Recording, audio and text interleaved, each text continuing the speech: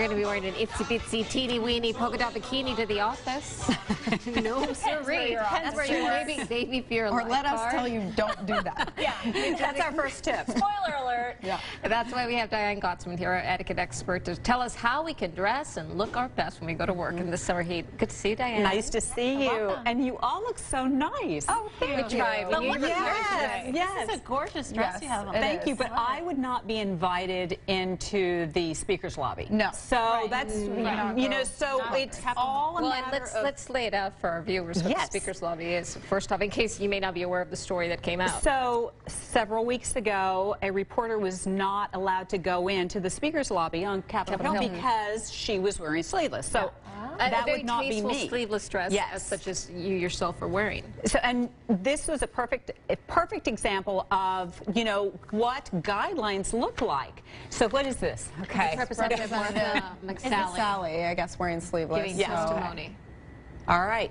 And, you know, she looks nice. Yeah. Yes. So it's all a matter of guidelines. That's the bottom line. It's so tough here in the Texas summers. We are hot. You know, it is sweltering. But the bottom line is, you know, we have to look at what your corporate guideline is. Right. This, all of us would be very, very conservatively dressed based on a lot of the corporations here in Austin. So, again, you know, there's formal, which is for men. It's a dark suit. It's, you know, a jacket and pants. Okay. It is a white shirt or a light-colored shirt and a lace-up shoe. For women, it's a dress or suit, heels, and conservative jewelry. So that would be all of us. That would be exactly. Pretty conservative. But then we have the casual, or the business casual, and it's not what you think. It is not jeans. So we naturally think, oh, you can wear jeans. Well, it's not. It's khakis. You wouldn't think it, right? So it's khakis, it's a nice shirt for guys. For women, it would still be a dress. We would still fall in, believe it or not, we would still fall into business casual. Yeah,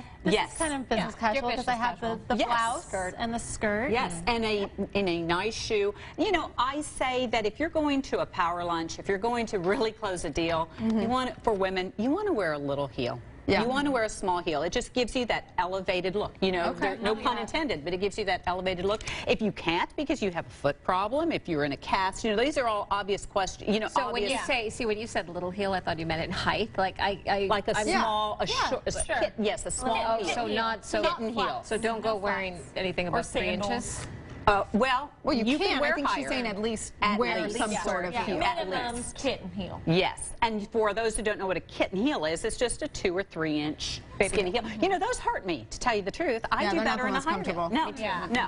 So that's business casual. And then we've got casual. And really, you know, that is very acceptable as well, but it depends on your guidelines. It depends on what your company guidelines say. And that would be jeans. That would be, you know, a pullover or polo top for a guy.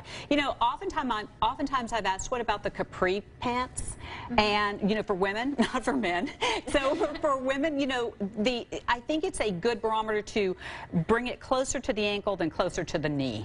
You know, that makes it a little more formal for the office. Yeah, that makes sense. But, you know, you look around. You look around at your boss. You look around at your peers. You dress to the nicest dressed peer. You don't dress down to the one who comes in wrinkled and rolls out of bed.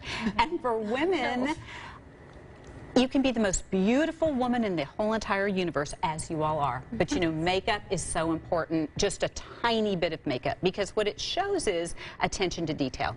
It shows that I got up, I swiped on a little gloss. It doesn't have to be red lipstick, but just something to say I took the extra time. Yeah, a little effort. A little effort. Yes, yes. So for sleeveless, really quickly, if you know that you're going into an environment that they require a sleeve, like Capitol Hill, you would wear a dress that you can put on a jacket, a blazer over it, and then take it off. Now, if you're wearing this, you don't want to just throw on anything because it looks like you're just wearing your neighbor's jacket. You know, so you have to make sure it coordinates. Jackets have been required here at the Capitol, too. We have all of our photographers, if they have to go over to the Capitol to shoot, they usually have to even throw on a jacket. So again, you have to know where you're going. It's just respectful. That's in right. Some places, That's right. Know where you're going. Check the rules, and then you're safe.